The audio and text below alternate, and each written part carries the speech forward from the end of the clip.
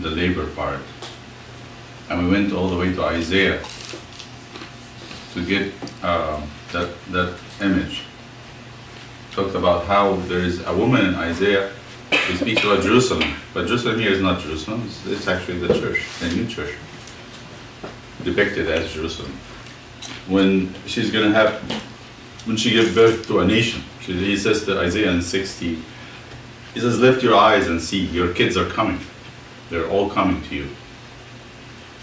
Let's go just quick review. So we review this because I think this is too significant. For me, this was too significant to omit.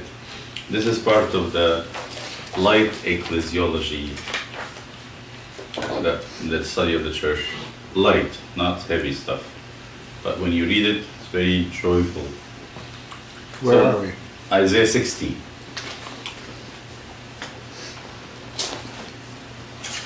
I like this a lot because it has a lot of resonance, a lot of echoes between there and St. John Gospel. So the Gospel of St. John and Revelation are almost on the same line. They speak the same language. So Isaiah 60 says, shine, shine, O Jerusalem, for your light is come, and the glory of the Lord is risen upon you. Behold, darkness and gloom shall cover the earth upon the nations, but the Lord will shine on you, and his glory shall be seen upon you. Kings shall come to your light, and the Gentiles to your brightness. Lift up your eyes all around, and see your children gathered together. Behold, all your sons come from afar, and your daughters shall be lifted upon their shoulders. Then you will see, fear, be amazed in your heart, because the wealth of the sea and of the nations, people shall change their course and turn to you. Herds of camels shall come to you, and the camels of Midian, etc. He's talking about all the wealth. Those are the rich guys. Those are the rich guys? The rich guys, yeah. Yeah, Sheba. When you go to 66,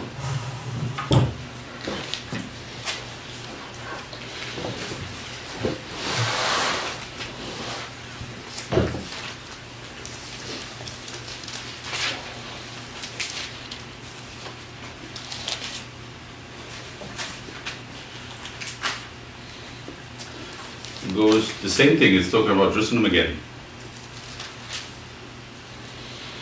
Verse 6 and the following verses. A voice of crying from the city, a voice from the temple. The voice of the Lord is fully repaying his enemies. Before she travails in labor to give birth, before the pain of birth pangs come on, she escapes it and bears a male. Who has heard such a thing, and who has seen anything like this? Has the earth travailed in one day, or has a nation give birth at once? For Zion travailed and gave birth to her children, not one. But first he says a male, and then he goes to say it's a whole nation. But I raised this expectation. It's God who's saying that he raised this expectation. Yet you did not remember me, says the Lord. Behold, do I not cause one woman to beget, but another to be sterile? Says the Lord. Be glad of Jerusalem, celebrate holy days in her. All you who love her, rejoice exceedingly, all you who mourn over her, that you may nurse and be satisfied by the breast of her consolation. So she becomes a mother, would have labor pains, but first she starts by a male, right? But when you go back to 60, I hope you can remember these verses, because I want us to kind of dwell on them a little bit. These are images, beautiful images. Let's go back to 60. So he's talking to Jerusalem as Jerusalem become fertile, giving birth. It's God who's going to do that to her. But in chapter 60 he says, let's go back to chapter 60, it says, shine.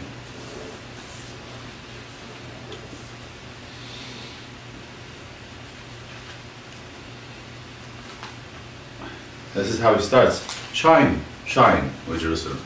And then he goes, for your light is come, and the glory of the Lord is risen upon you. Behold, darkness and gloom shall cover the earth.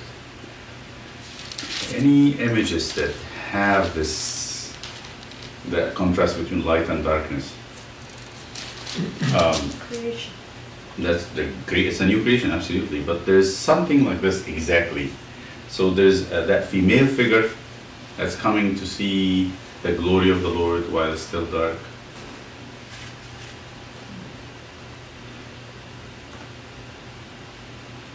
John 20. Yeah. Yes. Oh, I was going to say that. Yes. I was. Yes. That's exactly it. John 20 is the only place that he says, now on the first day of the week, Mary Magdalene went to the tomb early while it was still dark. That's the only place in the New Testament that talks about that darkness. And it's intended. It's intended because John is always echoing something from the Old Testament, and I believe he's echoing Isaiah. He's saying that she's going to have to lift her eyes and see Jesus. And when she sees him, she's enlightened. She saw that glory. And as she's seeing the glory, the rest of the world is in darkness. She's almost like that female figure that Isaiah speaks about. Shine, arise, look. So in that moment, Mary Magdalene becomes the messenger or the representative of the whole church.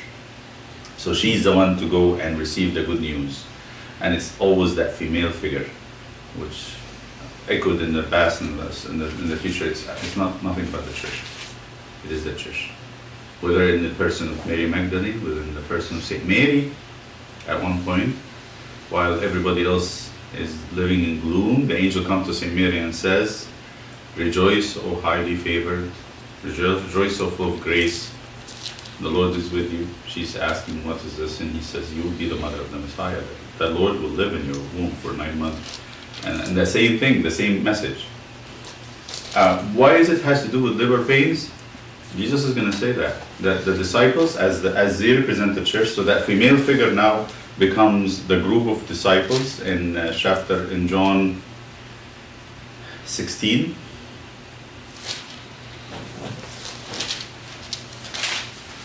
I call this prophetic images, if that makes sense. Like how the prophets speak, they speak in metaphors, images, that we kind of get it, absorb it, and let it soak a little bit in our hearts, and then when it comes back to our mind, it brings a lot of other information.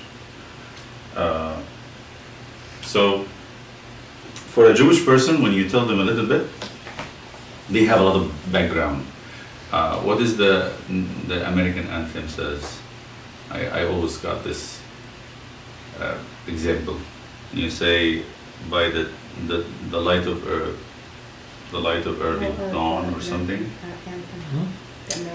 By the dawn's early light. Or say what you see. Can you see? Oh, say, can you see?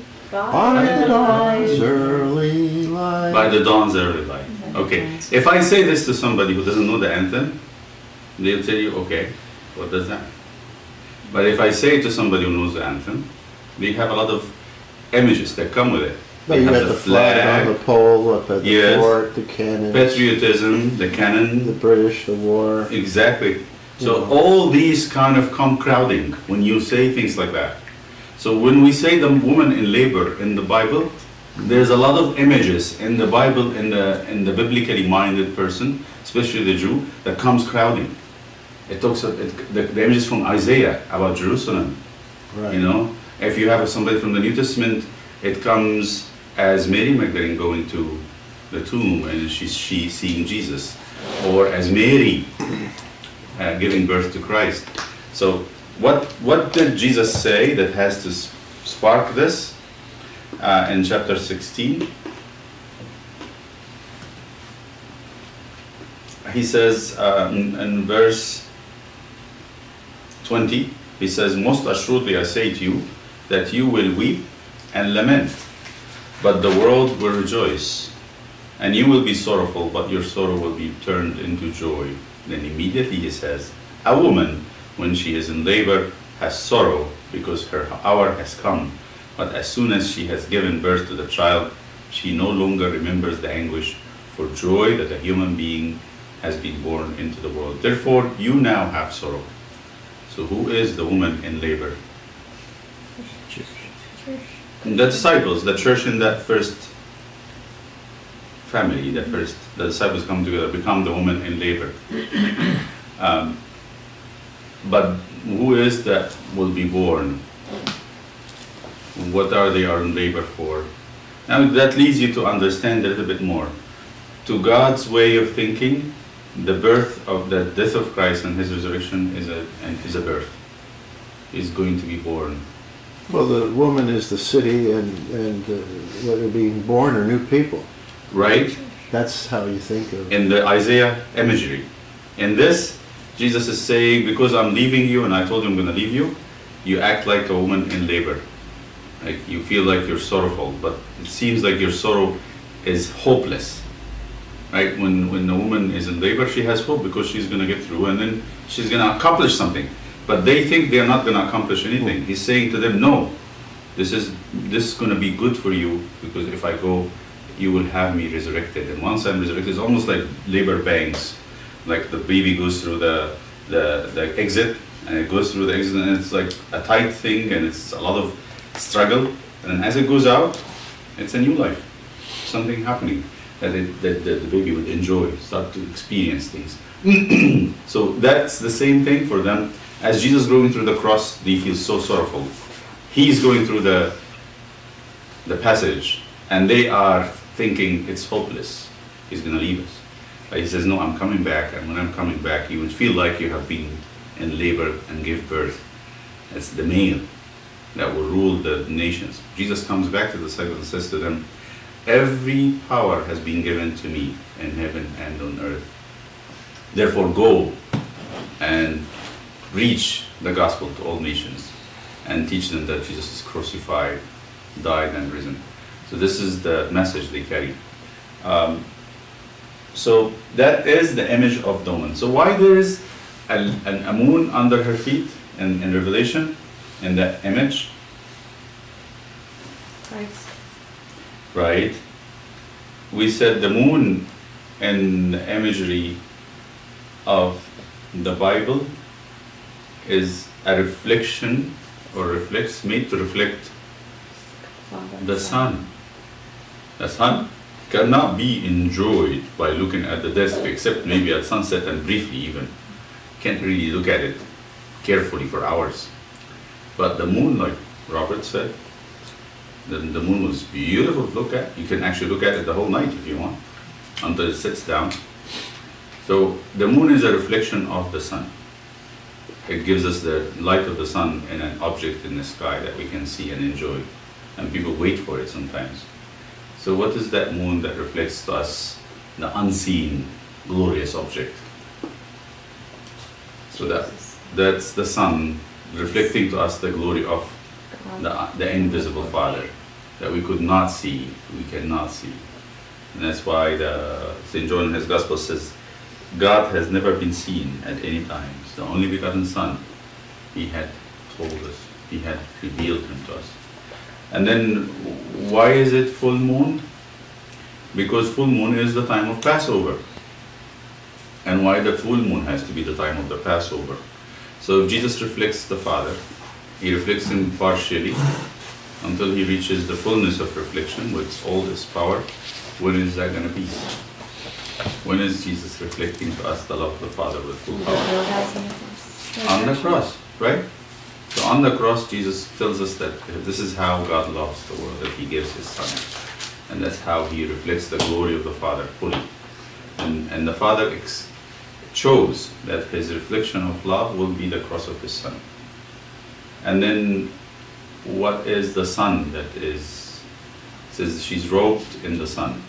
The woman is robed in the sun. Divinity? It is the divinity. It is the divinity. See, in the Gregorian liturgy, it says, when you were ascending to the heavens, you have filled all with your divinity. That the divinity of Christ was actually permeating the disciples because they were open to Him. As He sits there, He was in them. He just gave Himself to them. And you can see this in the gift of His body and blood too. And then why the moon is at the feet?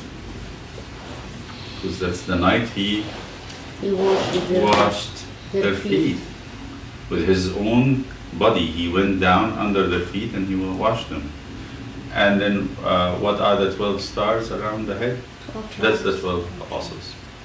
Tribes or apostles? Apostles. That's the 12 apostles. Okay, so that's how the sign is given. Now a great sign appeared in heaven, a woman clothed with the sun, with the moon under her feet, and on her head a garland of 12 stars. Then being with a child, she cried out in labor. That's the apostles in labor, and in pain to give birth. Now we come to the second sign. Another sign appeared in heaven. Behold, a great fiery red dragon, having 7 heads and 10 horns, and 7 diadems or crowns on his heads. His tail drew 1/3 of the stars of heaven, and threw them to the earth. And the dragon stood before the woman, who was ready to give birth, to devour her child as soon as it was born. She bore a male child who was to rule all nations with a rod of iron, and her child was caught up to God and his throne.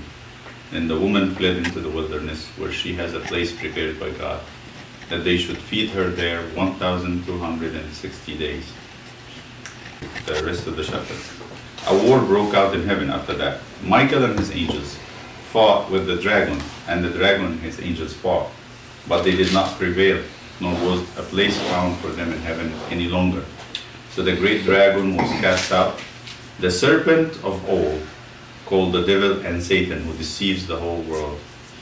He was cast to the earth, and his angels were cast out with him. Then I heard a loud voice saying in heaven, Now salvation and strength and the kingdom of our God and the power of his Christ have come.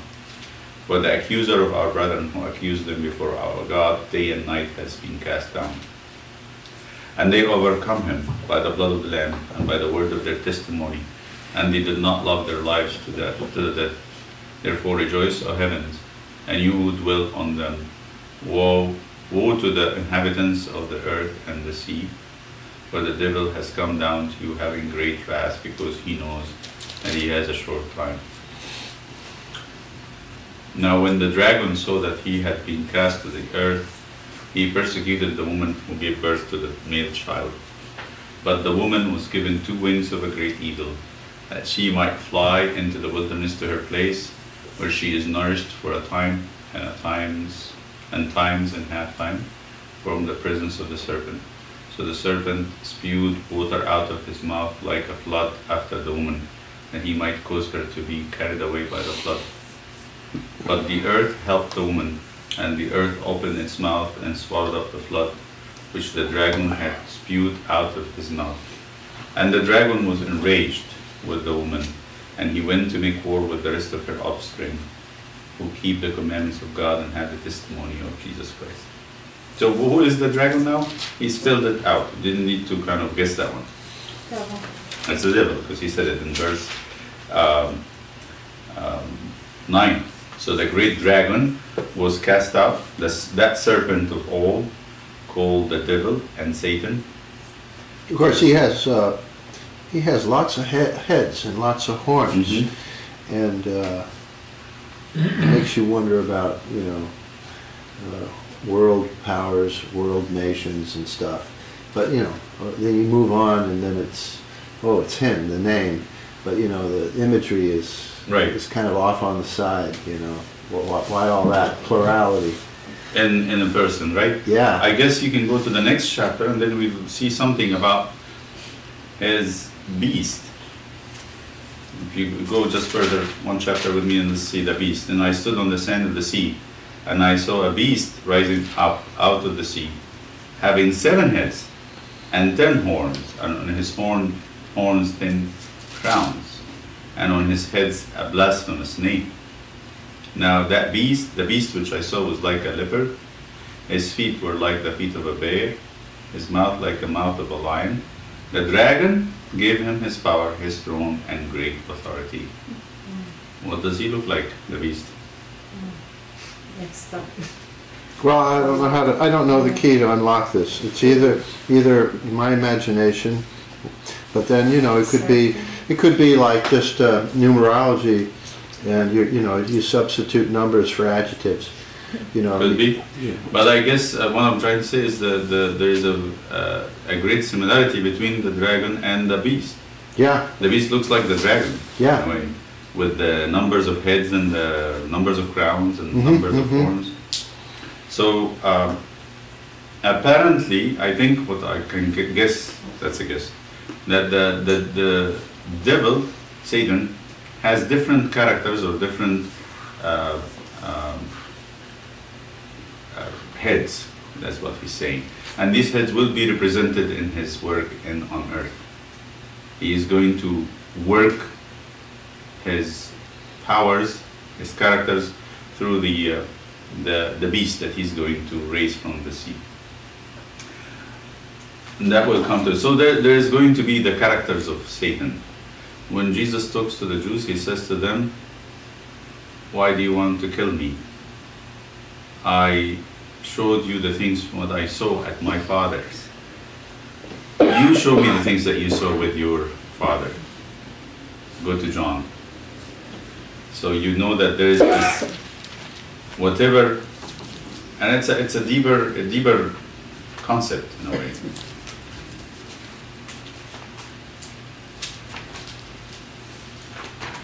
The beast is from the sea. Uh-huh. When I hear that, I think of the Romans.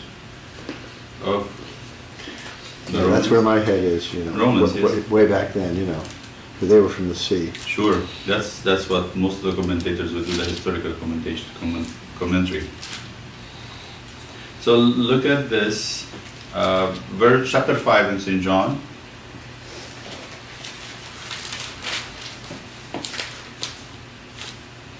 Verse 19. What chapter?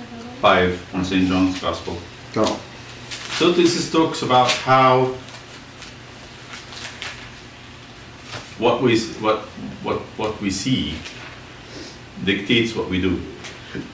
Then Jesus answered and said to them, "Most assuredly I say to you, the Son can do nothing of himself, but what he sees the Father do, for whatever he does, the Son also does in like manner.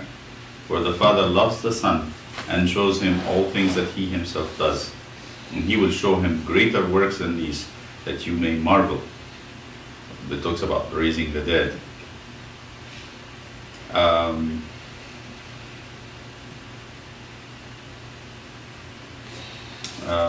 Let's see that.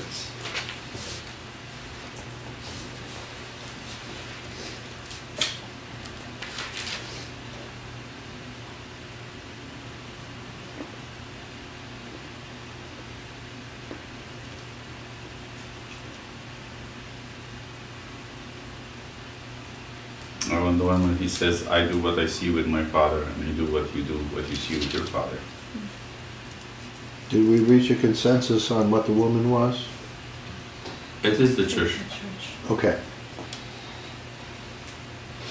Church and St. Mary can say that, because it's not really one or the other. St. Mary in certain aspects. Yeah. Did you ever see Barker's commentary on this? She draws an equivalence between Sophia and The wisdom. wisdom. Yeah, and she says in the temple, there was another deity, a female deity, and the church took it and basically personified it as Mary. So I don't know. She's pretty smart, but but I was thinking, yeah, this sounds like the church. Yeah, sometimes when people study something, they try to throw everything into it. Yeah, I got that. Yeah. I got that. Is it John 8:44 a woman? It could be 8, yes.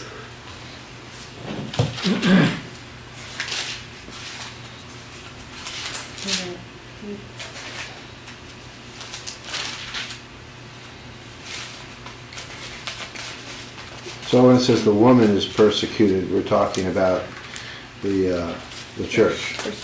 Definitely. Okay. Fled. It's which verse? 8:44? 44. 42? 8. Yes, that's what he's saying.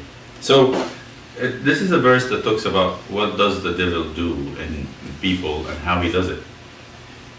In verse 43 it says, "Why do you not understand my speech?" Chapter 8, John 8:43.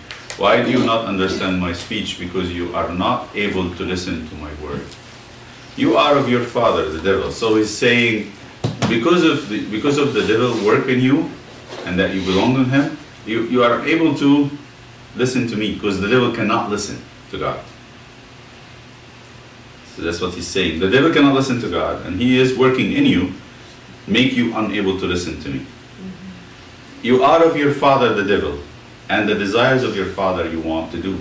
He was a murderer from the beginning and does not stand in the truth, because there is no truth in him. When he speaks a lie, he speaks from his own resources, for he is a liar and the father of it. But because I tell the truth, you do not believe me. Which of you convicts me of sin? And if I tell the truth, why don't you do not believe me? He who is of God hears God's word, therefore you do not hear, because you are not of God. So,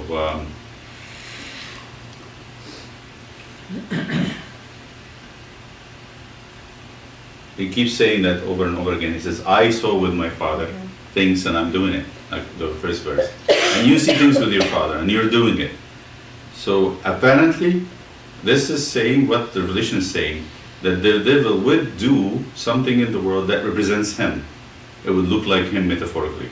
So you want to see what the devil is like, look at the world. Look at the systems of the world, where they're going and how they do things. Then you can have a glimpse of what the devil is like. You can look at that creation and you can have a glimpse of what God is like. That's what St. Athanasius said. And of course they stoned him because they both are calling God their father, but he's saying, well, your father's the father of lies. He's not making any friends. No, he's not. Because he said he said that he is of demons. So he said, if I say that, I will be a liar. I can't agree with you. Cannot. He says, your father Abraham rejoiced to see my day. And okay, so that's the point we want to make, is that when the devil takes servants, he turned them to be like him. That he says he was a murderer. So apparently the first person the devil kind of took for a student was Cain. He took him in and he kind of apprenticed him. We're in devil school here. Exactly. Yeah. Right. So that is Revelation. So when you talk about the dragon, what kind of beast he will bring out? A dragonish beast coming out of the sea. In chapter 12. So a great fiery red dragon, fiery red. Red is a color of blood, rage, great rage, not anger. He's so vehemently angry. Having 7 heads and 10 horns. And the number 7 belongs to God as a covenant. The devil wants to have it, to have his own covenant. And 10 horns means perfect power. That's all the power. And 7 crowns. And 7 crowns on his head. So that's like 7 rulers? 7, but not in the dragon himself. He is destined to make 7 rulers as a number, as a potential. So there is a potential in him, in his head, that he's going to make 7 rules. But then when he makes the beast, he would have 7 heads with 7 rulers.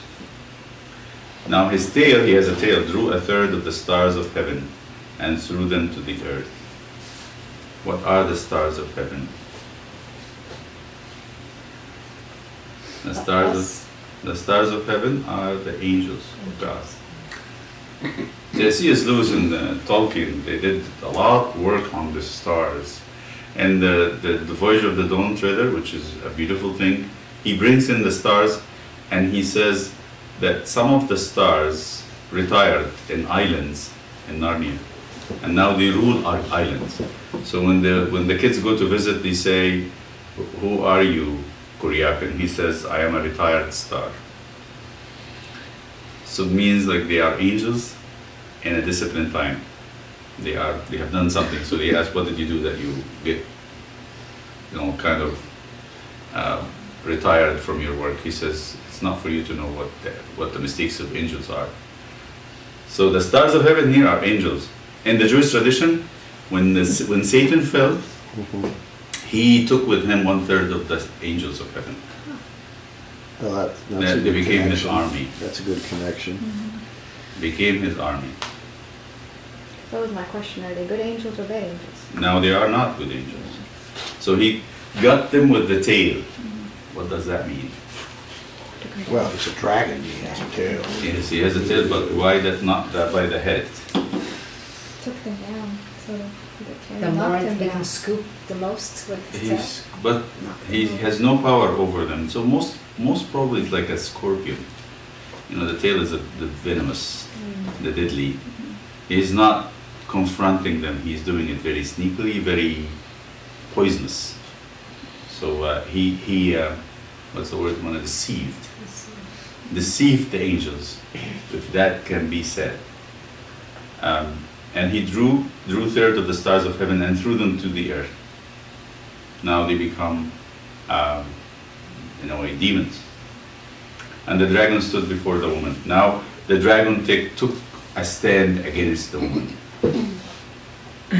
What does that mean? So we said the woman is a church, and it's the disciples waiting for Christ to go to the cross and be resurrected.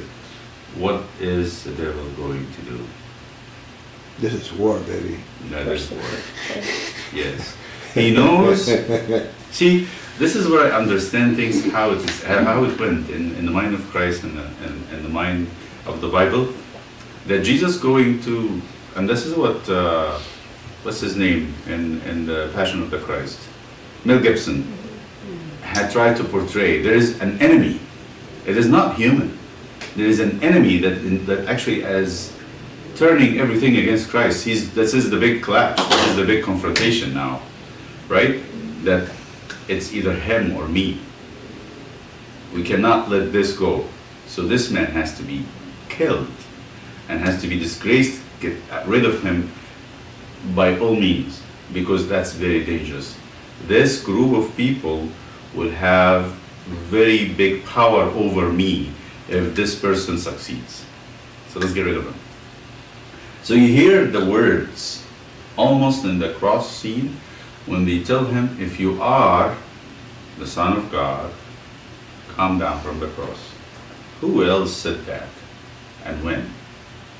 The petition or the temptation. It's an temptation. It was a spiritual being who told this to Jesus on the mountain. Come down, you are the turn these Son. rocks Exactly. into bread. Yes. So he's starting to stir up the people to talk to them and talk to Christ through them. And then Mel Gibson put it in that very interesting scene with the woman carrying the baby, and they asked him, why you have a baby, or that ugly baby. He said it's almost like it's challenging St. Mary. He's challenging the church.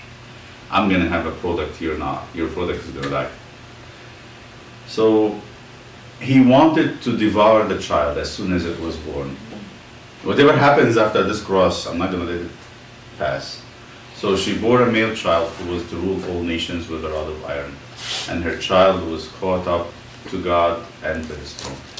Immediately after the resurrection, Jesus goes to say to Mary Magdalene and tell her, don't touch me, for I have not ascended to my Father, but tell my brethren I'm going to my Father and their Father.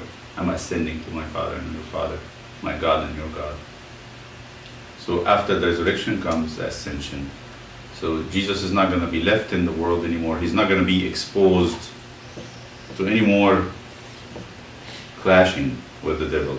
But who's going to be left to be exposed to the clash? the church. The church. Yeah.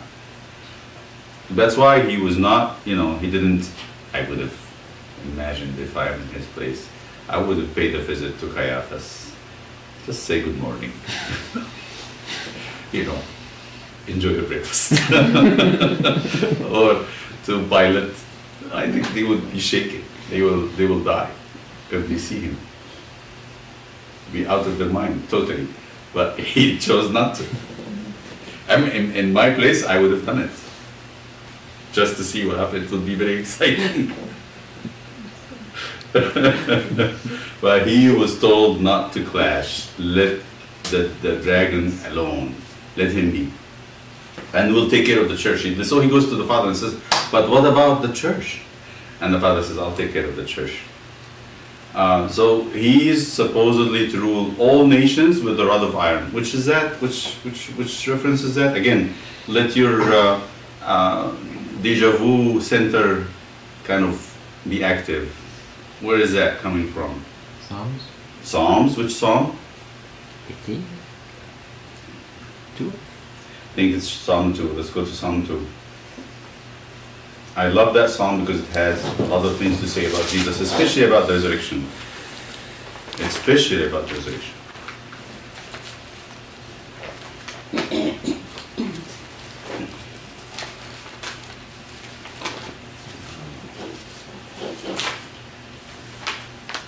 Verse 9. Yeah.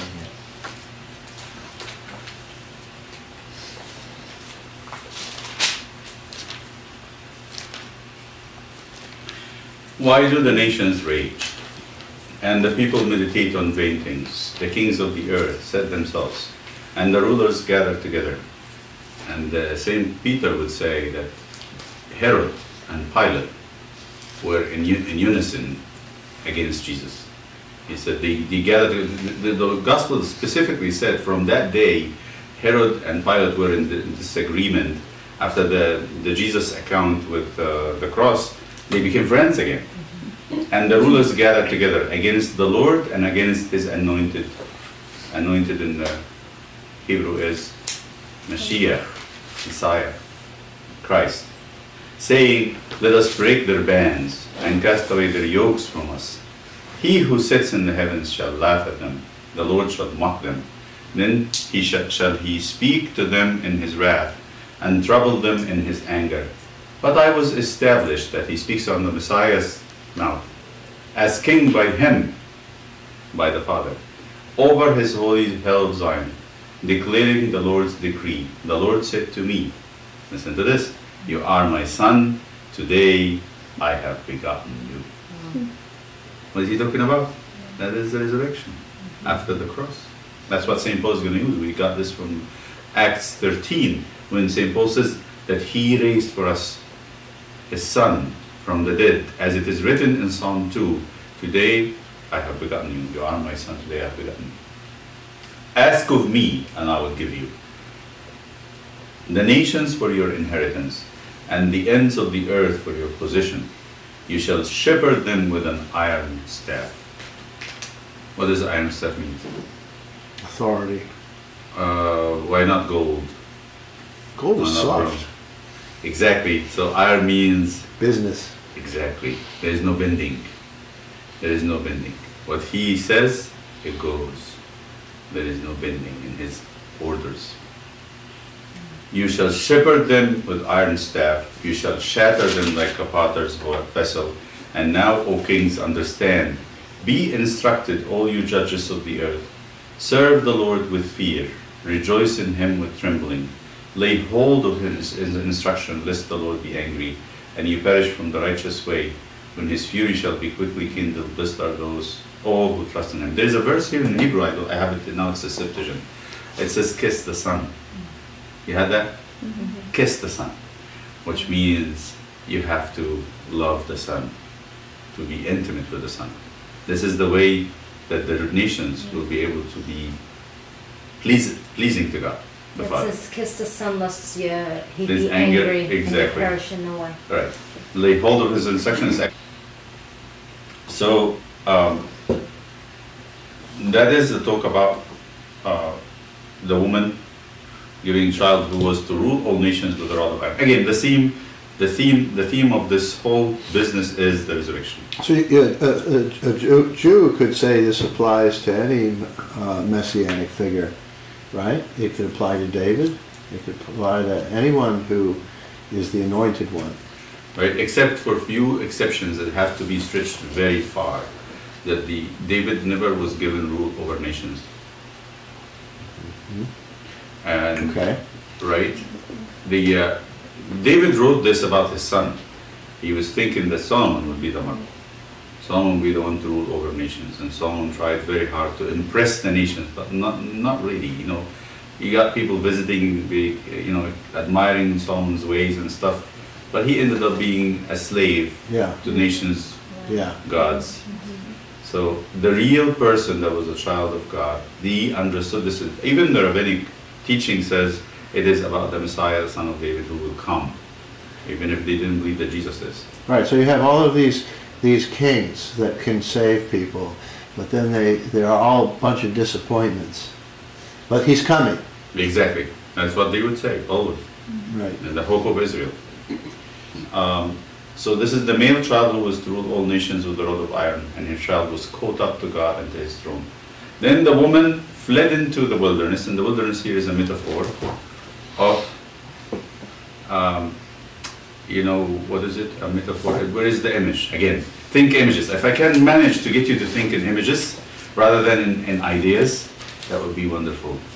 Where is the church, whenever the church was delivered by taking her out to a wilderness? St. John the Baptist. St. John, that's the first thing that I got. No, I'm talking about the whole church. This Sinai or that Sinai? Exactly. Say that again? He's taking us into the desert. Yes. Yeah, that's where he's at, right? Yes. When did the church go into a desert running away from a killer? From somebody who wanted to kill all the males. Exodus. Right? Who killed all the males and subdued Israel.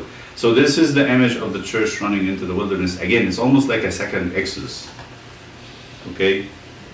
And where she has a place prepared by God that they should feed her there 1,260 days. What do you make of that? Yeah, so how we can think of this? What is the fulfillment of this? I think it is Acts 8. So what happens after Stephen got murdered by the Jews? A persecution started to rise, and especially when Herod, the Herod that was in the time of the apostles, he stretched his hand and took James, the brother of John, and killed him with the sword. And he found that this is pleasing to the Jews. Oh, let's do it again. You know, like a child says, he makes something that the parents are excited about. He says, let's do it again. So he wanted to get somebody else. I said, this time I'm going to do a grander one. Let's get Peter. And he puts him in prison. And when he puts Peter in prison, the angel comes and takes Peter out of the prison. And Herod kills the soldiers. But then the church started to get out of Judea. Judea altogether. Why? He said, this is going to be tough. Let's get out of here. So the church gets out from Jerusalem and Judea, and they start going to Antioch, and you have those 5 churches that started that church in all nations. So the wilderness here is the place outside Jerusalem. Egypt. Yeah, Jerusalem. He already called it Jerusalem is Egypt. Yes. He already called it Egypt. Yeah, and before he says that the place where our Lord was crucified also, he called it Sodom, and he called it Egypt. Egypt and Sodom, where our Lord was crucified also. It's just too hard for John to say it is Jerusalem. It's a very dear name. So this is where the beginning of the persecution, where she has a place prepared by God. So we know the place is prepared by God. It is Antioch, Rome, believe it or not, Alexandria, and Constantinople, out of Jerusalem. And you got the 5 churches, the 5 initial churches. So you start by Jerusalem, then out of Jerusalem they go, the first hub after Jerusalem is Antioch, where they call the disciples Christians. What about Ephesus? You know, Paul was preaching up there. Right, but it was not the hub. Not the big hub, not the center where you have this throne, the sea. Yeah, there was Ephesus. The Council of God again? So he was going up and down.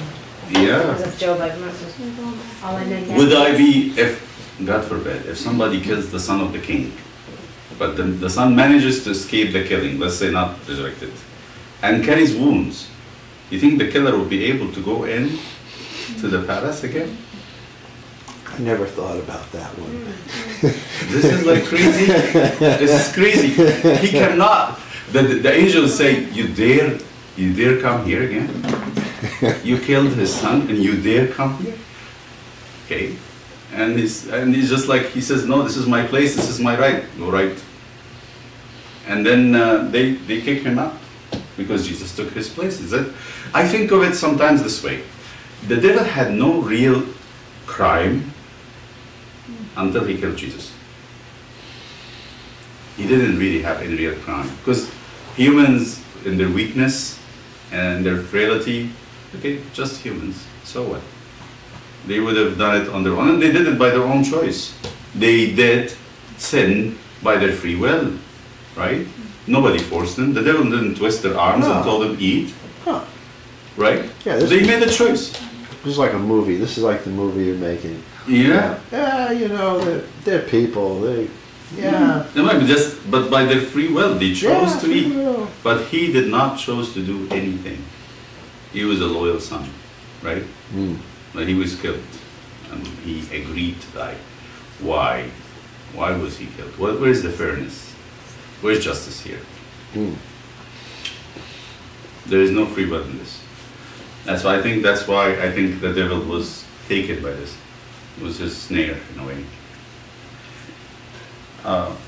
So war broke in heaven. Michael, by the way, the devil says in Isaiah, go to Isaiah, the devil says something, always saying it. It's almost like written on his forehead in Isaiah. Isaiah 10 maybe? He says, I will put my throne above the throne of the Most High. Which Isaiah is that? Talks about the king of Babylon.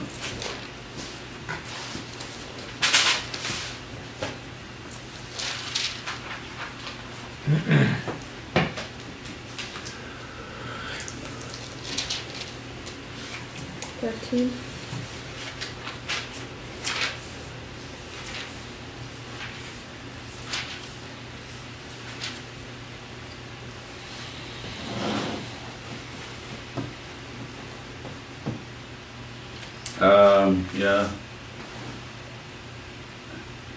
Isaiah 14, yes. This is 12, verse 12. How you are fallen from heaven, O Lucifer, who rose up in the morning. He who sins for all the nations is crushed to the earth. For you said in your mind, I will ascend into heaven. I will place my throne above the stars of heaven. I will sit, stars of heaven means, again, angels. He wants to be above everybody. I will sit on a lofty mountain, on the lofty mountains toward the north. I will ascend above the clouds. I will be like the Most High. This is a very interesting statement. I will be like the Most High. Guess what Michael means? Michael. Mikhail. Who is like the Most High? Like God. Who is like God? Yeah. It's a rhetoric question. Who is like God? So Satan says, I will be like God. And Michael says, no one. That's why it had to be Michael who fights. So this is the contrast between the two. The names carry the function in a way. He's defending God's glory. But now you shall descend to Hades, to the foundations of the earth. That's where the Jews think Hades is. It is not somewhere in the space. Jewish tradition, and this is Isaiah also, it is in the center of the earth. Somewhere in the center of the earth, there's the lockup of souls. And the other way of thinking about it is Sheol, or the pit, where the Greek would say it's the underworld, the netherland. Those who see you will marvel at you, and they will say, this is the man who greatly upset the earth, who shook kingdoms, who made all the inhabited world a desert. He destroyed its cities and did not set free those in captivity. All the kings of the nations sleep in honor, every man in his house. But you shall be cast forth on the mountains like a loathsome dead person with many dead, pierced with swords who go down into Hades. As a garment defiled in blood, you will not be clean. So you will not be clean because you destroyed my land and killed my people. You and evil seed will not endure forever. Okay? Here's a mix. I think he's talking about the king of Babylon too. All right, so that's the meaning of the fight. I will be like the Most High, and Michael says, who is like God? That Isaiah seeing that. Where was he? In 12. Isaiah sees that image of Lucifer. Yeah. 13. Okay, so and war broke out in heaven. Michael and his angels fought with the dragon, and the dragon and his angels fought. But they did not prevail, nor was a place found for them in heaven any longer.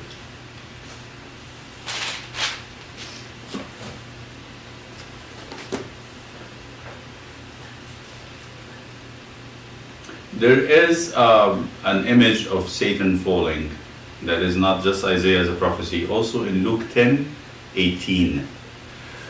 Jesus spoke about the devil starting to fight the church. First, Jesus sees in Luke 10:18, and he said to them, I saw Satan fall like lightning from heaven. Behold, I give you the authority to trample on serpents and scorpions over all the power of the enemy. Nothing shall by any means hurt you. Nevertheless, do not rejoice in this, so that evil spirits that he threw to the ground is now being defeated. His powers are being weakened, and he started to fall. But there's another place where Jesus says to Peter, Peter, Satan has requested you to be sifted like wheat. So there is a request made by Satan that, give me the disciples, I'll show you how strong they are. And he said, be careful now, because Satan wanted them specifically. So he's not paying attention to this. He went to the house of the high priest and he denied Jesus. Well, he's the head, isn't he? I mean, outside of James? Yes, he is. So there is that request that Satan is starting to challenge the woman. And that's where he started to challenge the woman by requesting the disciples to be sifted like wheat. So the great dragon was cast out, that serpent of old, called the devil and Satan, who deceives the whole world. He was cast to the earth, and his angels were cast out with him. Then I heard a loud voice saying in heaven, now salvation and strength and the kingdom of our God and the power of his Christ have come. For the accuser of our brethren, who accused them before our God day and night, has been cast down. And I want to end with this, because it's going to take maybe a refreshment next time. Is the kingdom of God started immediately when Jesus sat on the throne in heaven. Actually, by him going up the cross, he prepared for that beginning of it. Why? I would leave you to think about this. So by saying, now salvation, strength, and kingdom of our God. So what was the kingdom before? Whose kingdom it was? Well, you have a setup here. Yeah. Satan? I mean, was it before that? Really? He's saying the text is implying that God was not sovereign before. If he was sovereign, it would be his kingdom. St. Paul would say it was a preparation time for the kingdom. He was sovereign, but exercising the sovereignty in preparation, not an actual domain. I want to say that one more time. Sorry. Let me go. I will tell you exactly what I mean by. So he's saying now, salvation and strength and the kingdom, because the devil went down from heaven. So what was going on before now? They say now, when Jesus was given a throne in heaven, and he says, today I have begotten you, ask me, I will give you nations. When we think about it, it's a beautiful song, it's very emotional, but actually what happened? There's something that happened. Because I said, by Jesus sitting on the throne next to his Father, and he says that Saint Stephen will say, I see him on the right side of the Majesty in heaven. Sat, and we say it in the Creed, and he sat on the right hand of his Father. That means he's approved. He's approved. He is the king. Not on the left, but on the right. Yes. He's the king now. He has dominion. St. Paul's going to say something. We have 5 minutes, so we'll just do this and get done with it, because I'm going to stop here. Let's go to Daniel. Daniel has something to say about this. Daniel.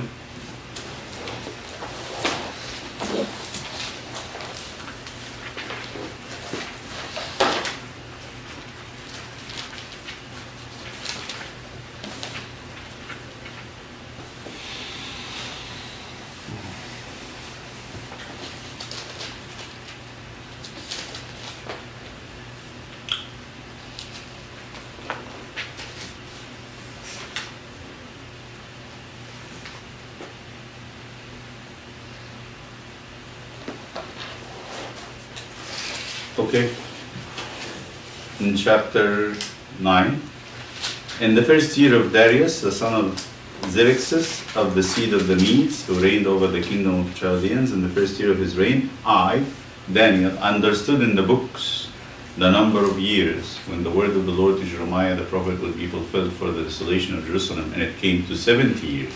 Jeremiah said there will be 70 years, you're out of Jerusalem. You have to be out for 70 years. Then I set my face toward the Lord God to seek him in prayer and supplications, with fasting, sackcloth, and ashes. So I prayed to the Lord my God and made confession. I said, O Lord God, great and marvelous, who keep your covenant and mercy with those who love you and keep your commandments. We sinned and did wrong and actually acted lawlessly. So he goes to pray this long prayer. It's a very penitential prayer.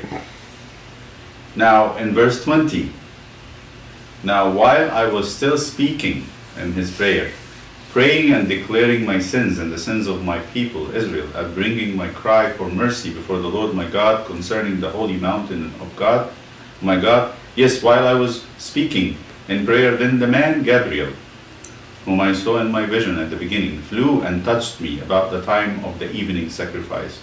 There's a morning sacrifice and evening sacrifice, so he was praying at the evening sacrifice. He caused me to understand and spoke with me and said, O Daniel, I have now come forth to guide you with insight. At the beginning of your prayer, it took him 21 days fasting. The word went out, and I have come to tell you, for you are a man of desires. Therefore consider the matter and understand the vision. 70 weeks, and he's explaining to him. I wonder, where is it? Maybe this is the second one.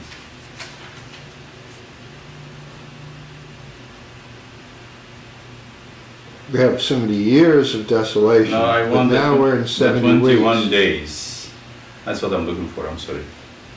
21 days.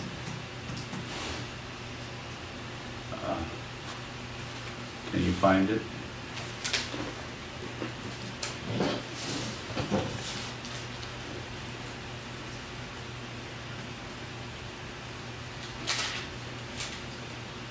This is the first vision. I'm not sure where it is. Is it 7 maybe?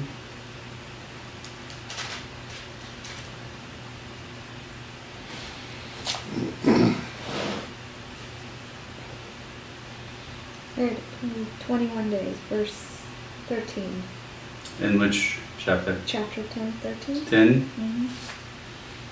So he was praying, fasting for 21 days before Daniel comes to him, before Gabriel. Yeah, here it is, right. Then he said to me, do not fear, Daniel, for from the first day you set your heart to understand and to afflict yourself before your God, your words were heard, and I came because of your words. But the prince of the Persian kingdom withstood me 21 days. There's your connection there. Yeah. And behold, Michael, one of the chief princes, came to help me.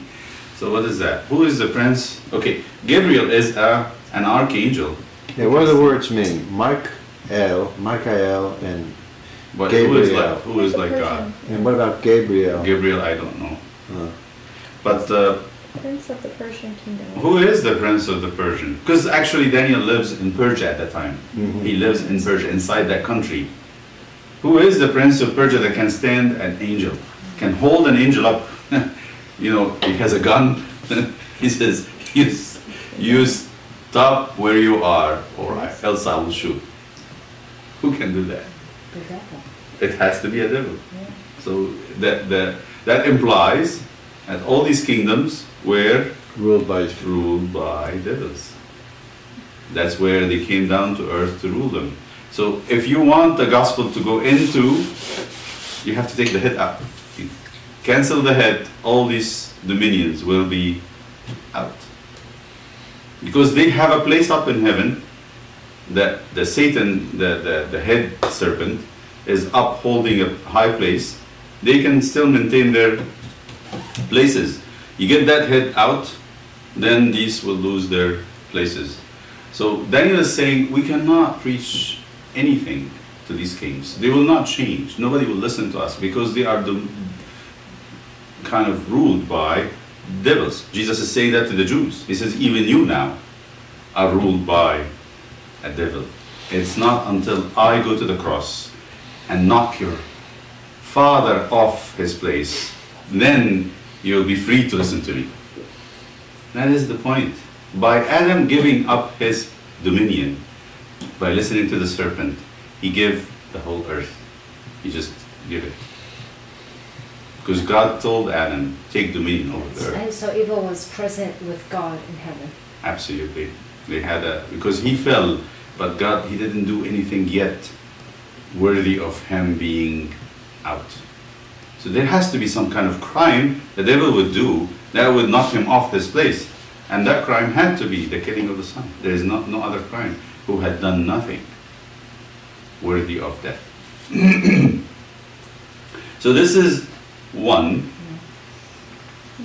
This is one. So that's why they shout in heaven when Jesus comes to the throne. They say, now the dominion and the kingdom of our God. Now. Yes, because the place is vacant. Now Jesus takes up the place. He's given rule. He's given the iron rod. Now you can do whatever you want in the nations. Then Jesus comes back to the disciples and says, go to all nations. You have an access. I can send you. Go. Now go to St. Paul in Ephesians. I will finish by Ephesians. He says the same thing. I think he knows, and he talks about the same item. St. Paul in Ephesians.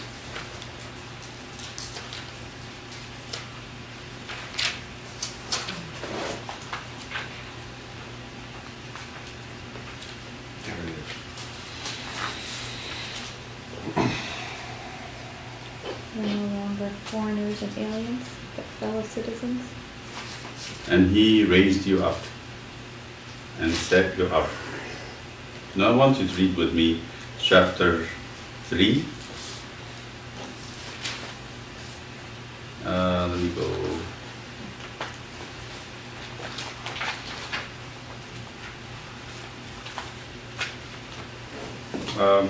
Let's go to chapter 2 first.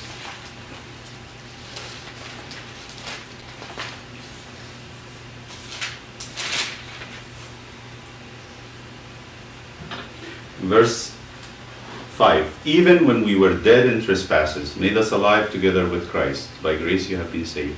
And raised us up together, and made us sit together in the heavenly places in Christ Jesus, that in the ages to come he might show his exceeding riches of his grace and his kindness toward us in Christ Jesus.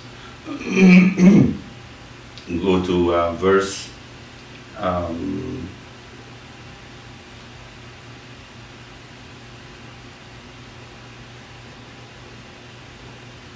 chapter 3.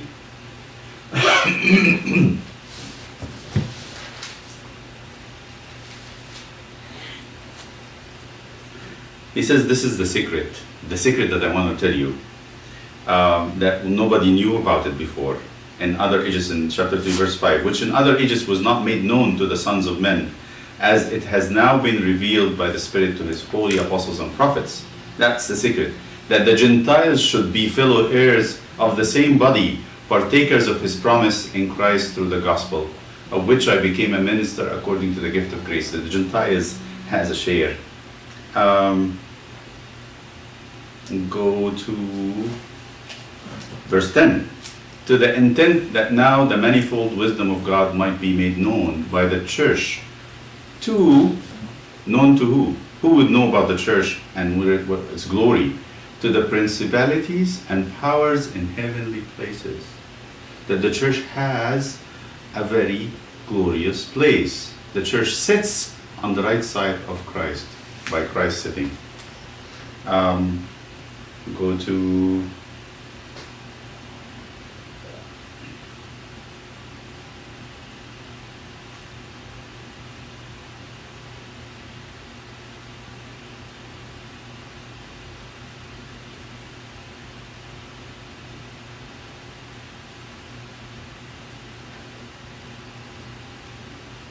when you see principalities and powers, is that a neutral?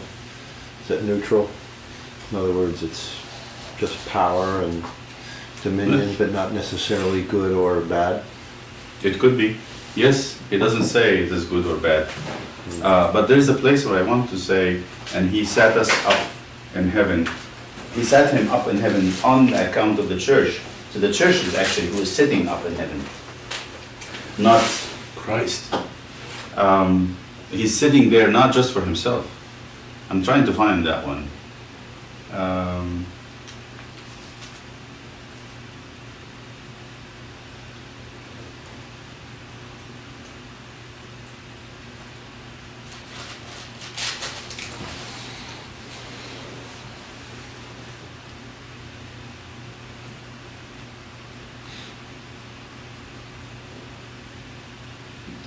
I think it might be in the beginning.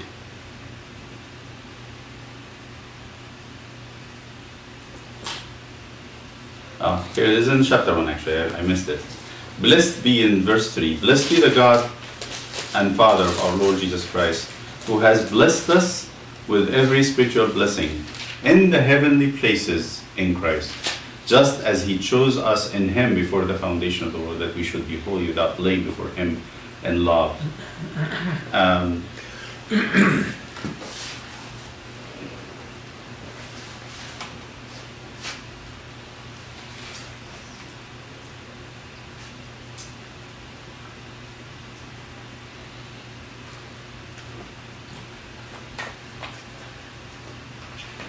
I had verse 20, which he worked in Christ.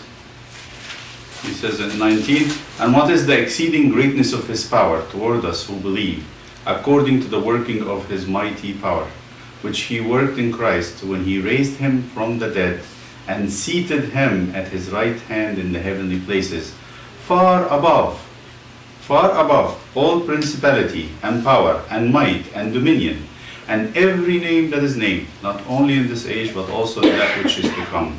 And he put all things under his feet, and gave him to be head over all things to the church, which is his body, the fullness of him who fills all in all. What is St. Paul saying? He says that Jesus' work was actually the church's work. You know that image of the woman in labor? It is almost one in their action. So whatever the child does belongs to the woman, to the mother.